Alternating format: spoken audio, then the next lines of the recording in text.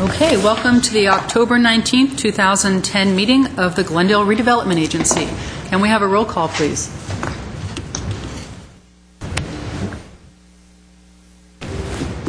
Mr. City Clerk? Yes. One moment. We're just getting the computer started. Thank you. Agency members: Draymond. Here. Najarian. Here. Quintero. Weaver. Here. Chair Friedman. Here. Can we hear your report, please? The agenda for the October 19, 2010 regular meeting of the Glendale Redevelopment Agency was posted on Thursday, October 14, on the bulletin board outside City Hall. Thank you. What's next? Next is approval of minutes. So moved. Second. Okay. By unanimous consent, the minutes are approved. What's next, please? Next Is the date right on those minutes? October 12th? Yes. We caught up, I guess, too. Yep. Okay, what is next? Next is oral communications. I have one card, Herbert Milano. He's gone. Okay, he has gone. So what is next? Next item on the business agenda at 6A is Director of Community Redevelopment and Housing regarding Alex Theater quarterly report for the period of April 1, June 30th, 2010, and the final audited year-end financial statement from Glendale Arts, and approval of roof replacement and ADA upgrade project. At 6A1 is a motion to note and file quarterly report and year-end financial statement.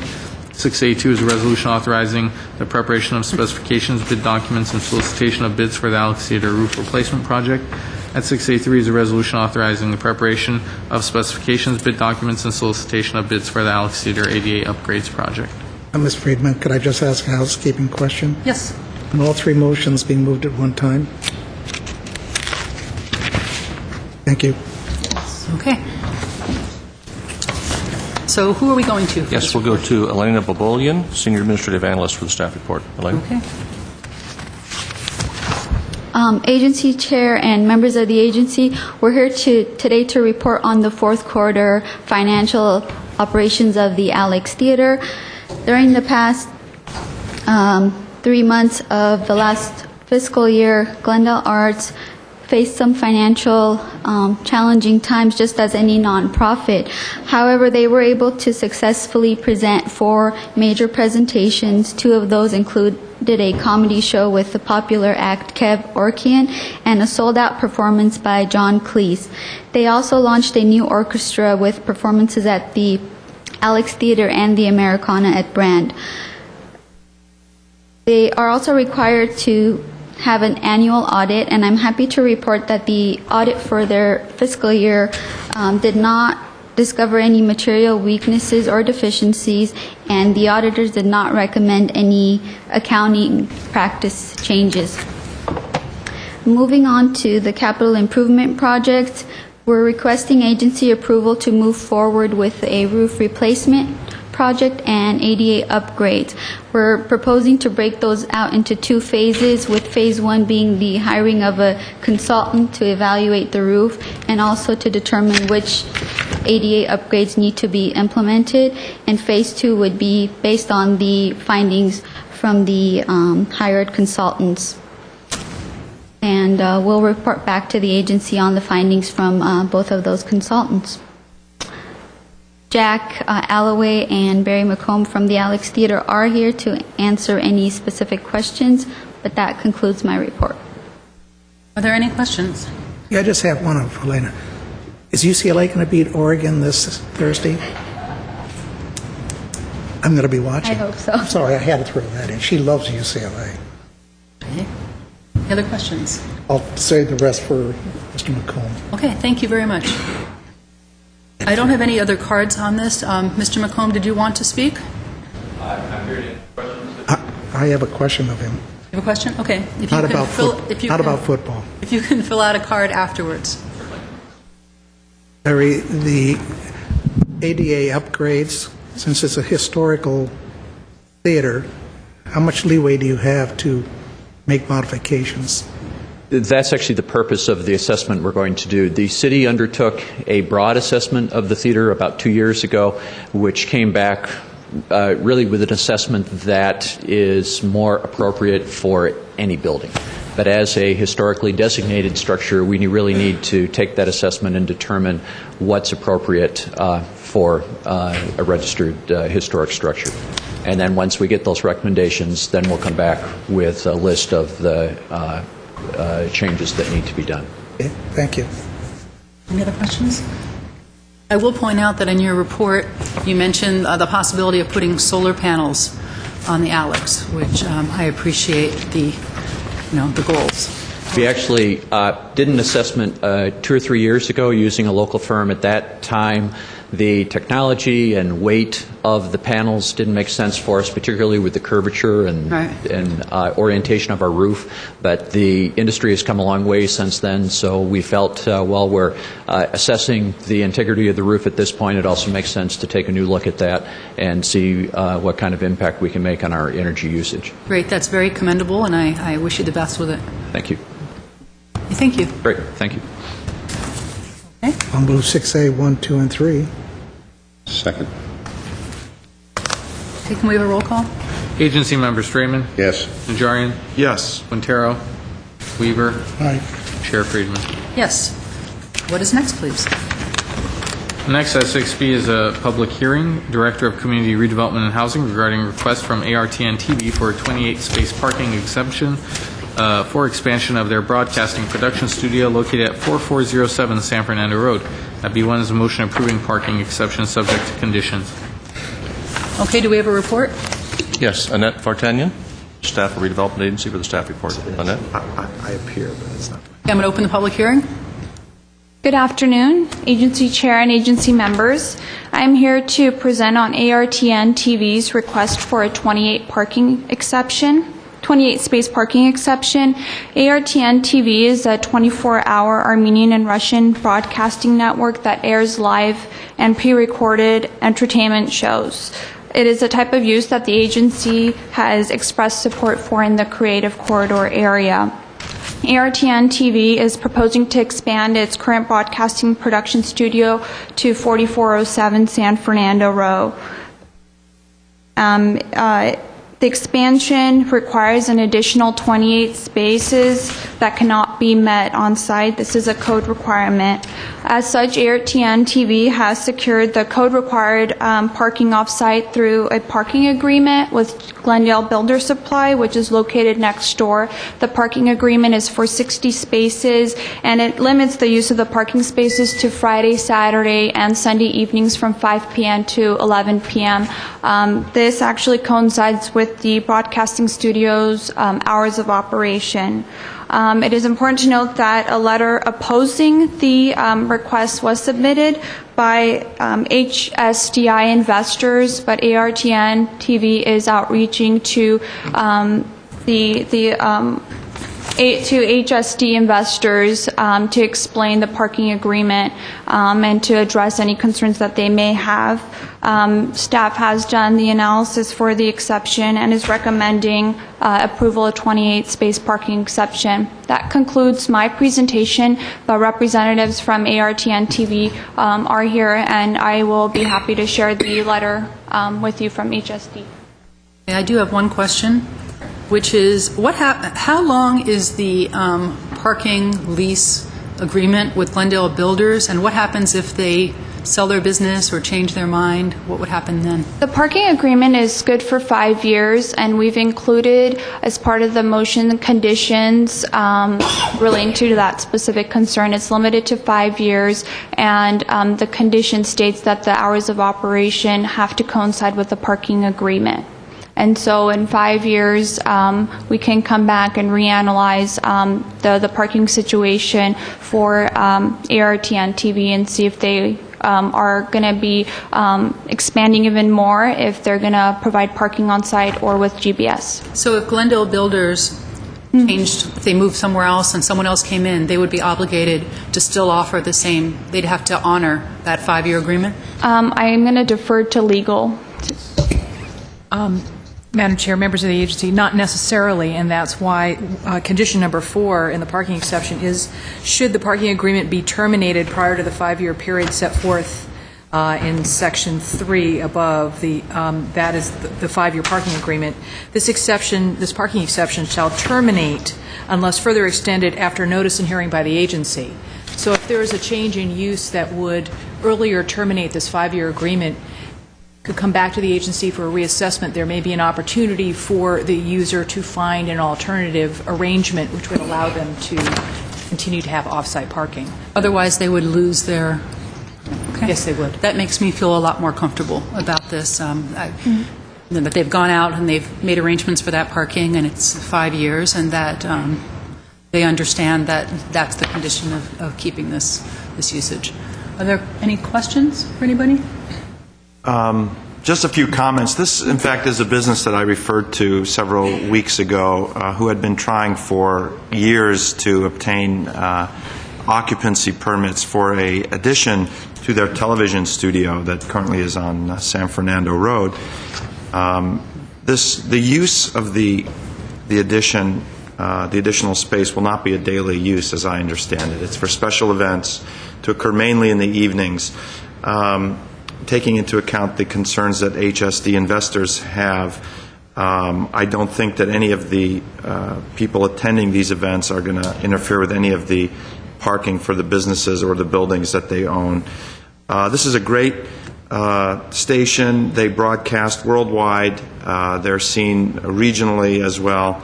They have their day-to-day operations are that of a small television studio, and they don't have a huge impact on the neighboring parking uses.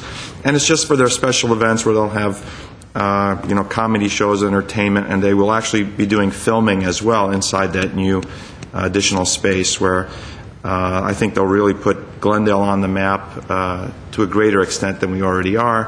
And I think it's a great use. It goes right along with the intended creative corridor. And I'm very happy that staff was able to bring this through. Not that I yelled or screamed. I didn't yell, did I? No. But I was very concerned about this, truth be told. I'm very glad that it came forward, and that I would encourage my colleagues to support this. They have gone far enough to secure that extra parking in the Glendale Builder Supply, so there should be very minimal impact, if any, to the neighboring community during the use of that additional space. Thank you. Mr. Weaver? Yeah, we were all just handed a letter, and I wanted to read in the record, just to ask a question. It's from HSD Investors, LLC. It says, to the redevelopment agency, gentlemen, we are very concerned about the agency granting a parking exception for 28 parking spaces. We own 12 buildings adjacent to the subject property. Our building addresses are as follows: 4400, 4412, 4420, 4424, and 4432 San Fernando, as well as 371, 373 A, B, and C Palmer, and 410, 412, and 414 Chevy Chase. Street parking is very limited. We now have neighbors, employees parking all day in our tenants' spaces. Allowing a parking exception will only exacerbate the problem. Please deny the exception request. Now it says all day, but this is in the evening, 5 on. Have we contacted this owner and explained the situation? I mean, to get this last minute, it's like they haven't been contacted or know anything about it. Well, they were noticed, but staff has left a message at the number to talk to the person who is concerned about the parking exception. ARTN TV is also outreaching to the person who wrote the letter to explain the business operation. So I'm going to let them know the request from the applicant, the research that we've done, and explain the operations and the conditions that we're placing on the exception, and ARTN TV will be responsible for explaining on their behalf. Do they know that now? No, I haven't spoken to them. I'm not certain if ARTN TV has had a chance to outreach to them. This letter is unsigned and undated, but... It's dated. Oh, wait, it's dated. I'm sorry. A week ago. I'm sorry. Yeah, it was emailed to one of our staff members that was then forwarded to me. It'd be nice to know what they thought after you explained everything to them, but I assume since the TV studio is going to be there in the evening hours, it won't conflict with the workers during the day. on that basis, I can't see a problem. Thank you. Thanks. Mr. Draymond. No, the issue, I was just going to mention the date, because it was mentioned this just came in, and it's dated about 6 days ago, That's right. October My 13th. reading glasses on. It's okay, Mr. Weaver. I said the same thing about 2 weeks ago. I didn't have my glasses here, and anyway, yeah, it's about almost a week ago. I do have one last question, which is, are any of the new incentives that we've been putting into place for the San Fernando corridor, for the creative corridor, did any of that help this process along? We actually, I became aware of this request because the applicant was in the plan check process, and during that process we realized that they needed a parking exception, so we've been working with the planning department and building and safety to ensure that their permits are being processed quickly, and this is the one thing that's waiting for everything to be approved. They need to have the parking exception in order to expand. So staff from the redevelopment agency is going to help push it through. Just to add to that, many of those are not, you haven't actually voted on those and put them in place. However, the one key that we thought of is a single point of contact for this area. That's what Annette acted as, and how this process will work, so that that manager can take them through the planning and any other department needs that they have. So in those suggestions, single point of contact is the one that we used here. Okay, I'm glad to see that this process is bearing some fruit now, and I hope that other businesses, other creative businesses, take advantage of that point of contact and any other incentives that we put into place. Our goal is to try to make doing business in the San Fernando corridor easier and attractive to people. One last point. If this passes, will staff please come back after you've spoken to HSD and tell us what the reaction is? Thank you. Mr. Draymond? I'll move the item if you're ready. Now, I do have a card. Did you only want to speak if there were questions, or would you still like to speak? Only if there are questions? Okay. All right. Thanks. So if we're going to deny it, you want to talk. Hey, If Mr. we Draymond? approve it, you don't need to talk, right? And with that, I'll move the item at B1. Want to close Excuse the me, public if the hearing is closed. Hearing is closed. All right, then Move on. I'll move the item at 6B1. I'll second it. Okay. Can we have a roll call, please? Agency members Draymond, Yes. Najarian, Yes. Quintero, Weaver, All right, Chair Friedman. Yes. I'm not to speak. Thank you. What is next, please? Are there any agency member or staff comments? Any comments? Mr. Draymond? A brief one, and it relates only tangentially to redevelopment, Madam Chair, but I want to raise it because it's time sensitive. I'm hoping staff may be able to help with this. I received a phone call from Steve Pierce, the Crescenta Valley Chamber of Commerce. Anyway, they have the AARP and Walgreens jointly have a mobile health unit that they bring to different areas of the city where public, and I think the emphasis is primarily seniors, but not necessarily just seniors, who can take advantage of free health exams, bone density exams, testing for diabetes and blood pressure and so on, all free of charge. They each year try to bring this sort of a mobile health center to different areas throughout the city. They've secured a place for that in Montrose in tandem with the Harvest Market there on a Sunday. They'd also like to find a place for it in the heart of the city on December the 11th in a busy area. And the issue with the time sensitivity of this is they need an answer tomorrow as to whether we have some suggestions as to where they might. Basically, it's a large mobile unit. They bring it in, they park it for the day, and then they provide these services. Do you know what day of the week that is? December 11th, I don't. Oh, okay. Well, in any case, December 11th, maybe staff can take a look at what's going on that day, if we have any events or a place that we can put it and let them know today. I'll today or pass tomorrow? Mr. Pierce's phone number along to the city manager. Okay. Thank you for bringing that to our attention. Thank you. Okay. For 11th, Any other comments? Saturday. It's a Saturday, by the way. Right? Seeing no comments, Move to adjourn? Second. we are adjourned. Thank you. Now it's time for our joint meeting.